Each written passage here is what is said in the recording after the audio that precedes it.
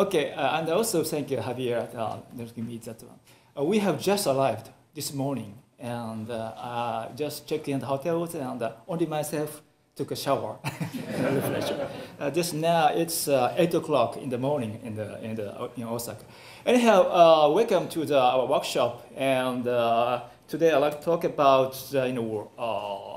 our research, the cognitive development robotics, as a bridge between the neuroscience and the developmental psychology. I have a very big mouth. But anyhow, as Kobe-sensei mentioned, in Osaka University, we are doing the various kinds of robotics.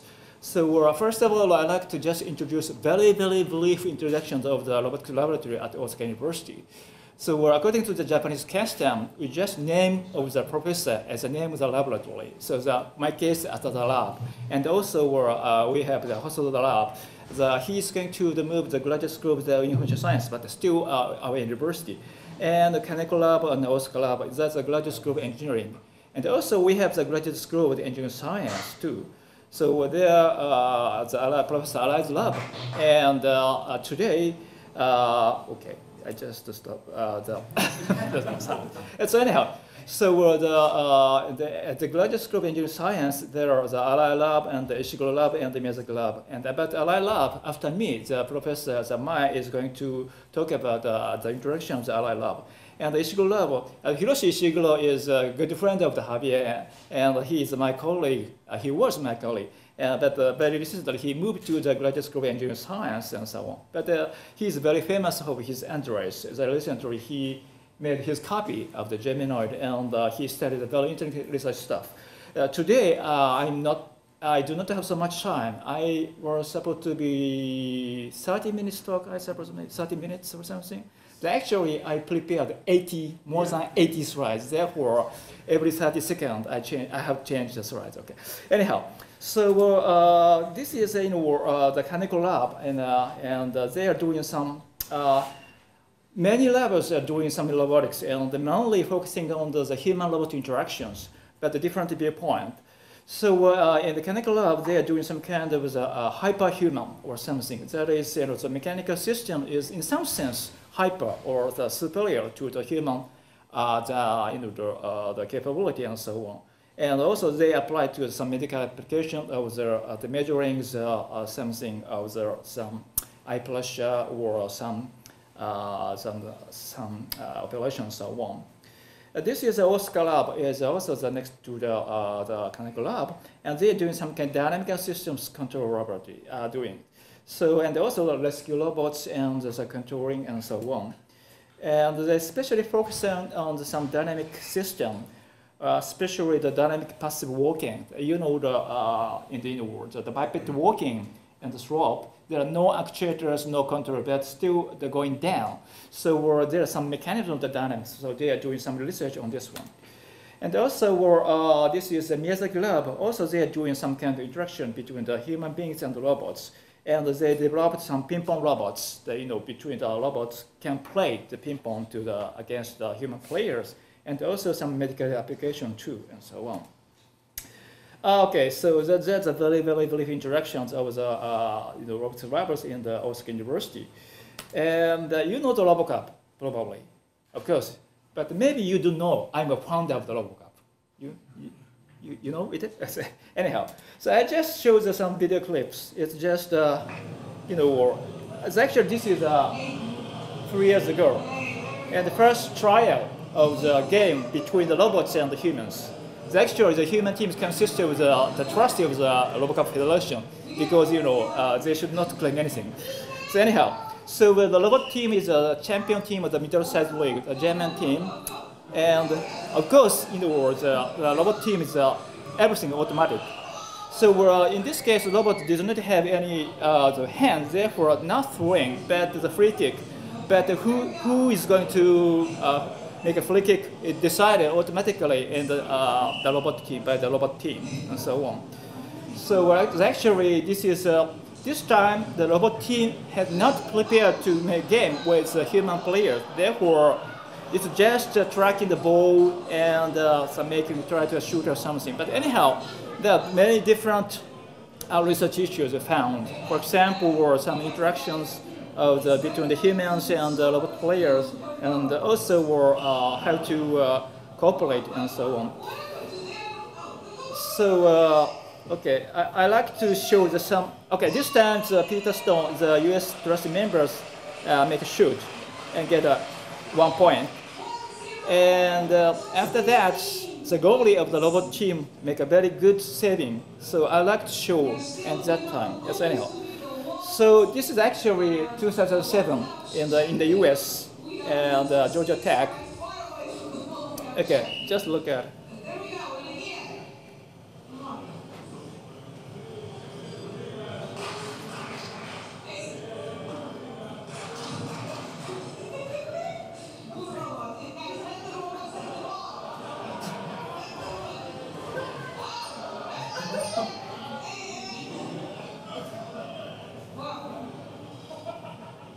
Okay, so look at here. Okay, good saving. So anyhow, so that's not the current situation, but in the world, it's like the typical situation of the RoboCup or something. Okay, so as Javier mentioned, we are focusing on the human development or something. Of course, we like to know what the humans are, especially the human development. So I was born in 1953, and at the elementary school, I mean just middle, and junior high school, and high school. And I got married when I was an undergraduate student, and I was in the United States 1 year at the University of Maryland, and this is the first RoboCup. And this is a live performance of the karaoke. Not karaoke, it's like a karaoke. It's singing a song in Shanghai last year. Okay, so this is out of my talk. So the treasure model of the interaction through the cognitive development process.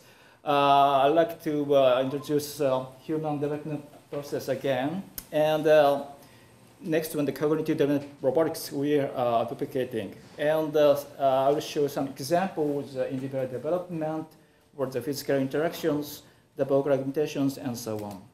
Okay, this is comes from the book of the neuroscience.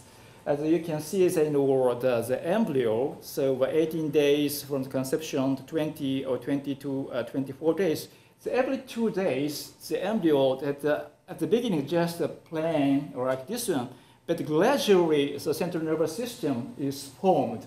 So it's like a miracle. So in this case, the gene coding is dominant. And after 24 or 30 weeks, so almost the same structure of the brain as the fetus obtains some almost a similar structure of the brain like as adults, but the connection is not completed yet. So in this case, in this period, of course, at the beginning of the brain development, the gene coding is dominant.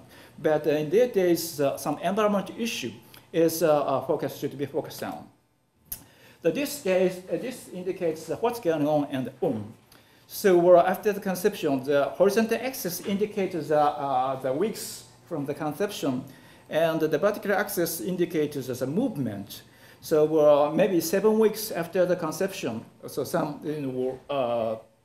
embryo will start to move or something. And around 13 or 14, the sucking and the swallow. On the other hand, so about the sense, touch is the first sense started, so around 10 weeks. And also vision and auditory also started around 20 or 22 weeks, something. So it means that. So this indicates the movement of the 19 weeks. So you can see that some kind of movement of the fetus, and exploring and touching and so on. And also we're 33 weeks just before the birth. And then, so you can see that, so we're mouth opening and also eye opening, and then the movement of the hand and so on. And after the birth, also the newborn baby shows the different kind of behaviors. And 1 year, the infant shows different behaviors. So, for example, at the 5th month, they showed some hand wiggle, just look at the hand, and so on. But this means that it's kind of the forward and inverse model of the hand. So forward and inverse model means that For example, you specify the joint angles, shoulder and knee and wrist, and then the effectors of the hand torsion is determined. This is a forward model. On the other hand, the inverse model, if you try to catch this one, so the posture of the hand, you have to specify this one. But in that case, what kind of the angles of the shoulder and the wrist should be assigned is kind of the inverse model. So at the fifth month, so the infant started to the kind of the learning of the word and the inverse models of the hand. At the 6 months, when there's the other phase, this is some integration of the visual and tactile sensations. At the 7th month, drop the object and observe the result. That's causality and the permanency of the object. So therefore, at the 1 year, the infant learned the various kind of behaviors, and also it means that where the block indicates some learning target from a viewpoint of the robotics. So to be honest, we do not have any robots who can learn these kind of behaviors in just 1 year. So where the infant is kind of a miracle, and also resource of it's a big mysteries. So what this indicates what kind of facet of the development should be. Of course, some dynamic interaction between the agent and the environment, and also some incremental process happen.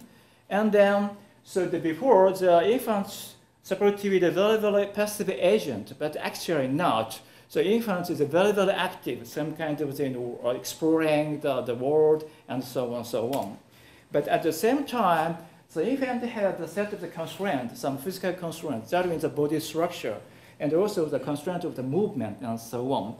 And also we're inside, so the neuromodulations, the value and the synaptic plasticity, it's a kind of the fundamental items of the learning. But also with some social interactions between the caregivers and infants is very, very important to develop some cognitive functions. So what we are advocating the cognitive development robotics, that is that aims at understanding the human cognitive development process by synthetic or the constructive approaches. And its core idea is physical embodiment. The physical embodiment means that enables information structuring through the interaction with environment, including other agents. Of course, the physical embodiment seems to be the default for the robotics researchers. But if we use specified all kinds of behaviors, fixed behaviors, the dynamics is not so active. Therefore, the physical embodiment is not so well. So the physical embodiment is the important issue is information structuring. Some get new information through the interaction. That is the point. So where the design of CDR is from a viewpoint of that design, so what kind of capabilities or structures should be embedded? That is nature side. On the other hand, how to set up the environment so that the robots embedded can gradually adapt themselves to more complex tasks in more dynamic situations. This is the case of the side of the nature side. And what are the temporal development structures? So these are design issues of the CDR, but actually, as you know, the discussion on the issue of the underlying the neural mechanism and the behavioral verification are needed. That means, we are advocating the cognitive development robotics, but we cannot do by ourselves. Well, we need some collaboration, from the neuroscientists and also some new developmental psychologists and so on. This is the approach of CDR. So first, constructed some model of the hypothesis generation, proposed some competition model and some simulation to verify, and also verification with real agents, that in case the humans, animals, and the robots. And also, on the other hand, also we can offer the new means or data to know the humans, especially some psychological experiment. We can utilize the robot as a very, objectives target and so on. So this is the whole picture of my project, the Synergistic Intelligence Project supported by JST, so that's the funding agency in Japan. So we have 4 groups. Among them, the 3 blue groups is just from the robotics researchers. The PhysioSR is physically synthetic intelligence, and the Professor Kohosa's group, and Yasuo Kunish's group is University of Tokyo, Actually, not Osaka University, but okay, he is my colleague, and he is under my project. Okay. So anyhow, the third group is Hiro's group. He is famous for his entourage, and especially he's doing some kind of the research of the development of some communication and so on. And the fourth group is that Professor Toshio Ino is at Kyoto University, and he is a cognitive neuroscientist. So he is doing some imaging studied and also some joint research with medical doctors who cares autistic children and also the Williams syndromes. The both two syndromes are some extreme of the language development. Therefore, we expect Professor Toshio in his group to develop some model of the development, and we try to apply this model to the robots or some kind of feedback to improve the model and so on. Okay, this is the whole picture of my project. So we started some fetus simulation, and then so was motor learning based on the some platforms we have devised, we have developed, and some the cognitive functions, higher cognitive functions, social behavior, and so on. And also were some body representation, the spatial perception is very, very important issues, and the tool use, and so on. And we have been focused on mainly some individual development, that is some kind of motor development, and so on.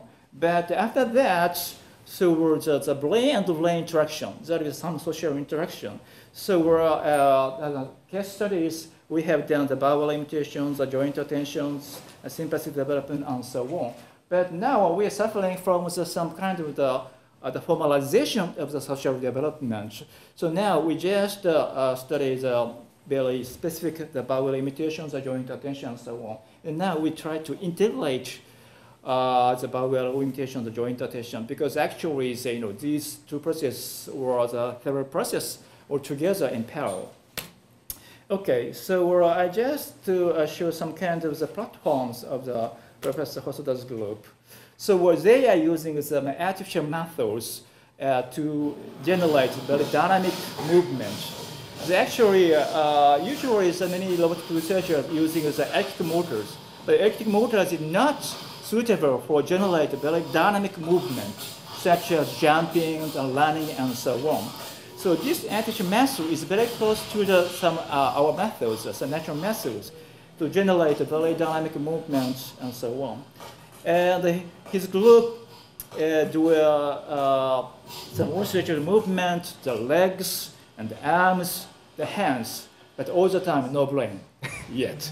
But actually this means that the body itself has some kind of computation or something. For example, the dynamic movement, or passive movement or something. So it seems that no brain, but actually the body itself calculates something automatically. So his group, developed various kinds of the platforms of the robots. And recently, they developed some baby robots, and this indicates some movements of this one. Okay, so the two eyes, just fake. Okay, but anyhow, so movement, and start the clawing.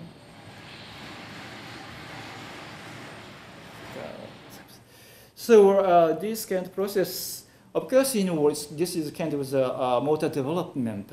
The one question is how the motor development affect to the cognitive development. That's a big question still. Okay, so to try the principle of the cognitive development, we focus on the physical environment in Japanese Shintai Sene. Explained as an event that the body specialized interaction between the active agent and the environment and its contents. That is also the infrastructure to form the cognition and the behaviors by providing the structure to the interactions. Okay, so so now I'd like to show some examples. Okay, so the fetal development.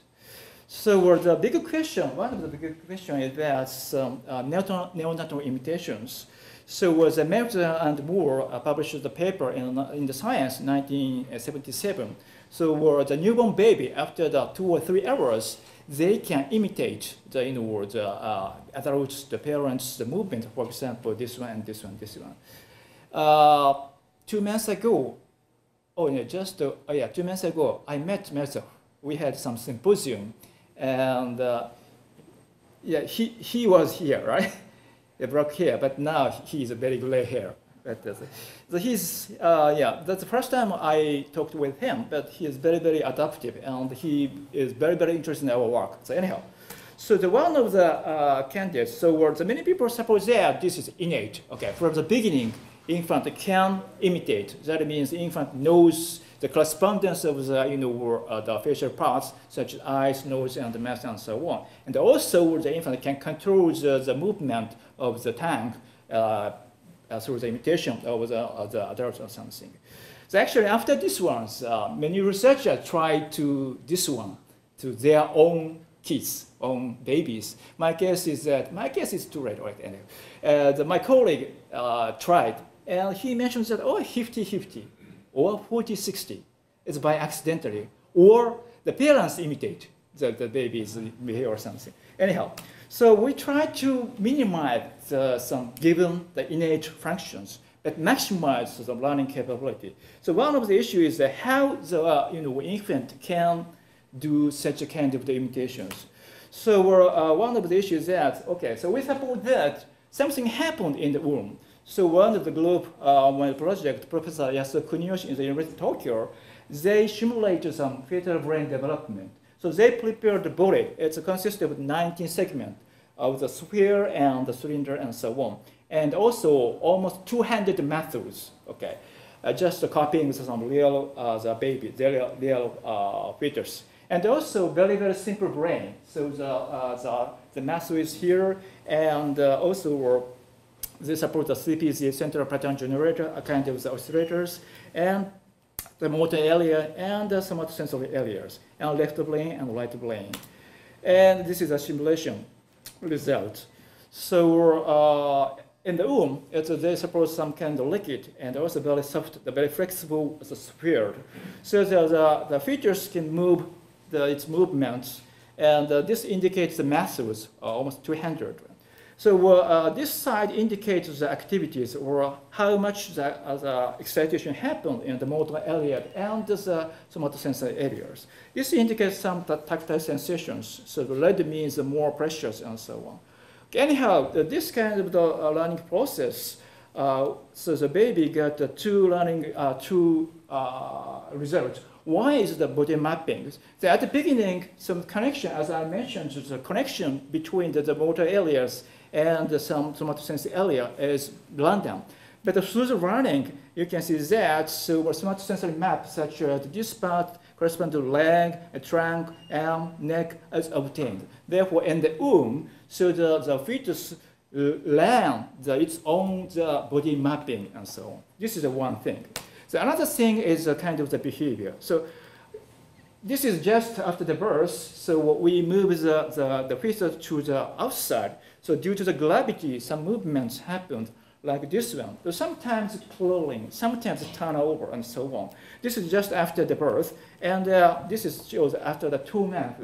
Okay, so it seems difficult to discriminate, but probably so after the birth, the movement just seems random. But after 2 months, just like ordered. So this indicates the randomness. So we focus on the left leg, and we measure some Lyapunov exponent. So at the beginning, it's just the randomness high, but after gradually, not gradually, but suddenly, anyhow, so the ordered behavior happened. Therefore, through the running process, so the body map and some, the movement behavior is ordered.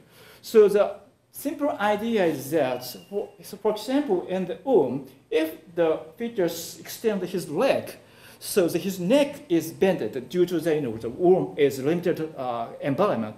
So such a kind of constraint, affect some learning process, and as a result, the body mapping obtained, and also some behaviors obtained. This is a result of the kind of the learning in the womb. Another example, another situation is that, as you can see that also in the womb, so visual processing is already started.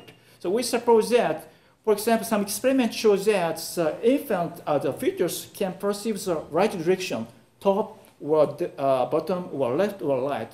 So based on these kind of findings, we make some simulation of the tactile sensation, the distribution of the tactile elements of the face. Because actually face, the fetus cannot see its own face, but touching like this one. The simple idea is, okay, so suppose you're blind and then touching like this one.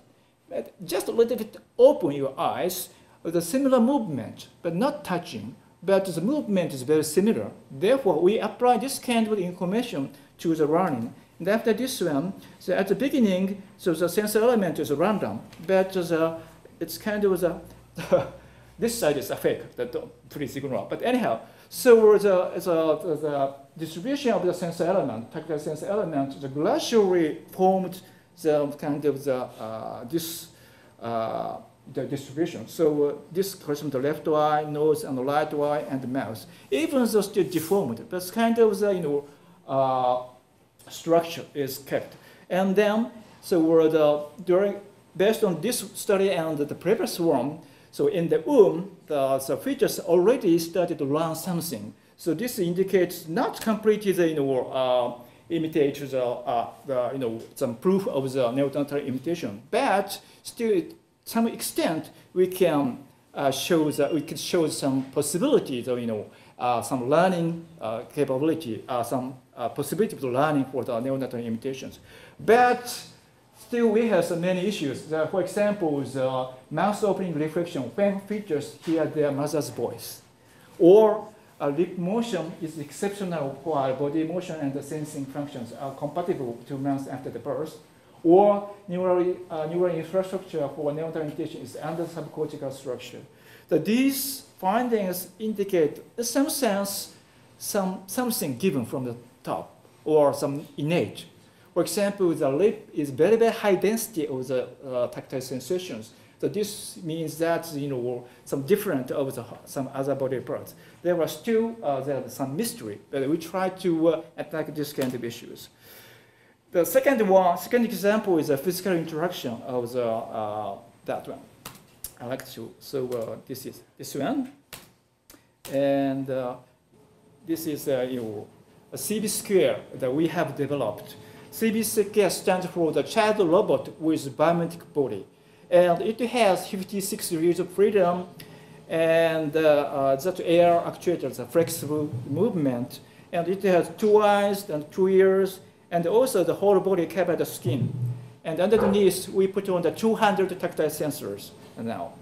Now, the Javier's group has, CB scale has now his brother, not the son. But name is Diego-san, okay. So much improved than the CB square. So actually, I have not seen the Diego-san yet. So after my talk, I'd like to see the brother of CB square. So anyhow, so this is some research platform to study about the human development by synthetic approaches. Actually, I have shown that this robot just before the medical doctor who cares the infants. And he mentioned that this is a typical behavior of the autistic children because normal kids turn over by 1 leg and 1 leg. So I don't know why this happened, but anyhow, so this is kind of the one aspect. Okay, anyhow, so the one of the study is that this robot cannot stand by itself, but by assisting, it can stand up. So from a viewpoint of the control theory, control the 56 degrees of freedom at the same time is almost impossible. But this case is not so difficult. So this guy is my student, and also now Noda-kun is here. He is also the member of our lab. And my case, first time I failed, but second time I succeeded. One of the guys from JST to visit for study, he succeeded from the first time. And we had a visitor from the princess of Thailand. She failed 5 times. Okay, it depends on the human, the persons. But this case, the reason why it's not so difficult is that even though it has 56 degree freedom, but actually some body structure is very similar to us.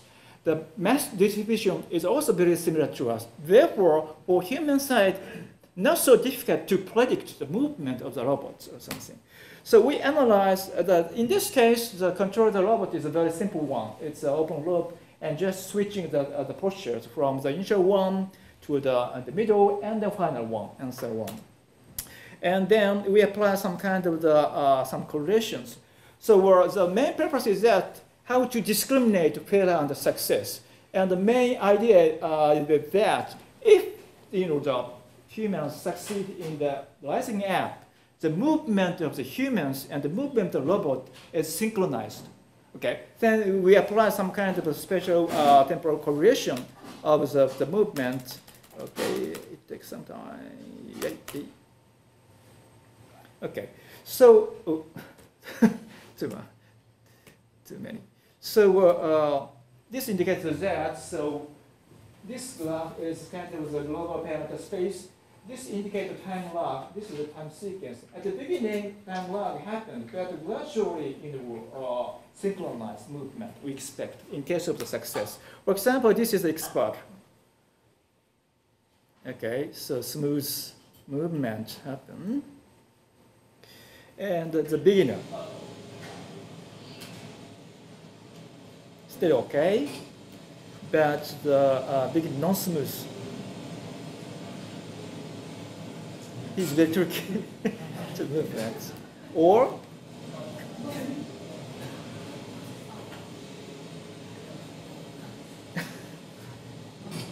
okay. And we applied this kind of analysis, and then in case of the successful one, the high correlation region is connected. Okay, but on the other hand, so the failure case, the high correlation area is disconnected. Therefore, this kind of global parameterization is very, very useful to discriminate the success and the failure case and so on. So actually, I already spent more than 30 minutes, so I have to hurry up. Okay, I suppose maybe this is just middle. I think so. Okay. So another example is just rising by itself, or the assistant. So the baby tried to stand up by herself, by something through the interaction. So the many trials. So in this case, mother tried to assist, but according to the skill of the rising up of the baby, also the mother changes some strategies. So we apply this kind of the process. So that means through the training process. So the robot learn, or the more collectively robot select the good case or the bad case based on the humans as a criterion and analyze that one. One of the things I have to mention is that, as I mentioned, whole body is 56 degrees of freedom, but in case of the rising up, only 52 degrees of freedom. But we apply the principal component analysis. Just 2 components are sufficient, surprisingly. And also the contribution factors, only 2 components, almost 70 or 80%. So this means that even the appearance very, very complicated movement, but actually not so much as a movement of freedom. So this indicates some, the component phase, the principal component first axis and the second axis. And the starting point here, and the posture in the middle here, and the final posture is here. You can see some trajectory of the movement. But through the learning process of the robots, this is at the beginning, and then second time, or second period, and then the third time. So the robot gradually learns to rise up, look at this here. So at the beginning, just humans pick up the vertically, but more horizontally here. So this makes a smoother movement and efficient and also quick movement. So you can see that before the training, so the trajectory is more variant, but after training, the more smooth and smoother, and also the converge to the fixed the trajectories. But not that. So we should apply some principal component analysis for the individuals. If you everything together, it's not so good. So it depends. Even though 52 degrees freedom, it can be reduced to the 2 degrees of freedom, but depending on the person. So still person has some kind of fertility or something. But also the robot adapt, do something, right? Anyhow. So finally, I'd like to show some vocal limitations. Okay. So in the womb, as I mentioned, the features run to something. And also in the womb, so they affected the mother's voice. Therefore, the auditory system started already in the womb. But maybe, probably, there are no, probably fetus does not know the relationship between the sounds and articulations, probably. I don't have any the proof, of course, but probably. And also, they do not, the new infant cannot reproduce the other sound as they are, because even the humans, the same vocal system, but actually not. So especially as some part is quite different position. So how can do that? So the main purpose to build a robot that acquires the powers of a human caregivers. And what the design issue is that what is the robot mechanisms and what is the caregivers mechanisms.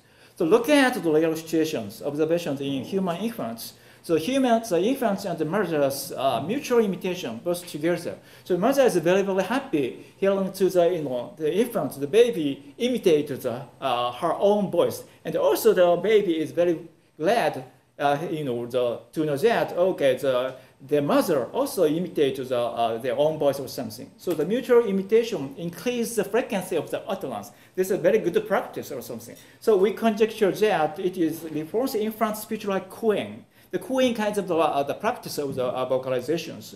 Okay, so we developed not the facilitating the humanoid, the android, but it's a very simple silicon chip imitating the vocal tract of something. And by changing the shape of the vocal tract, so resonant frequency also changes. Therefore, the changes the sound and so on. And also as an ear, we suppose that the formant structure. The formant is just the peak frequency of from the lowest one and the spectrum of the voice. So more correctly, this indicates that. So the first formant and the second formant. So resonant frequency changes depending on the shape of the vocal tract. And vocal feature for the vowel discrimination is formant. And the non-human primates and the birds are supposed to utilize as a particular cues of the formant. So you can see that this is a Japanese a, i, u, e, o. Okay, this is in words very, very Japanese average female the formant distributions. Look at here. This is voice of the robots. It's quite different, but still, we hope that the infants robots can communicate with the humans. So in case of also humans, the human infants and the caregivers, even though the voice itself is quite different, but still we can communicate. So we apply this kind of plot-like teaching. Besides the hardware of the sound generation and the microphone, we also prepare the auditory layer and the action layer, and then. Okay, so random queuing, it's just the robot try to generate the voice randomly, and we expect the caregiver is if the caregiver suppose that okay, this sounds is like ah, in that case the caregiver returns ah to the robot. Okay, so during this process, the robots. The action layer and the audio layer, both layers, it's kind of self-oriented mapping. It's kind of a clustering. And if we store some the artificial vectors, how to control the vocal tract, and then so the caregiver returns his or her own the vowels to the robot. Also, the robot classify the vowel 4-month vector and so on. And we connected by the Hebbian learning. So this indicates that so the perception or hearing and sound generation action is tightly connected. So this is a very similar system, similar idea of the mirror system. Why we understand the A or E of others is that you can generate your own A.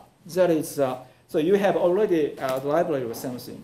Okay, this shows the first trial.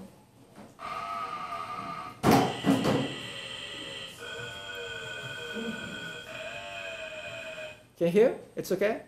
So all the time I have shown here, on this one, many people claim to me that this is not a baby voice. This is a middle age, just after karaoke or something. So I changed to the air. Oh.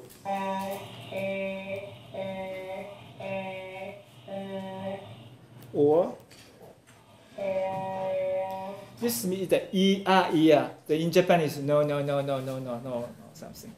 And also at the same time, not simply the auditory channel, but also the visual channel. Is that the caregiver and the infants look at each other. So lip shape is also can be imitated. So in this case, I, U, E, O.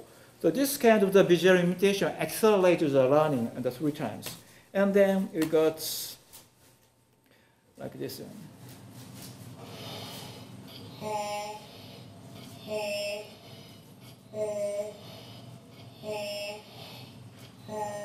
Okay, can you hear? It's okay? Can you feel some pain? No? This is kind of mirror system. Okay.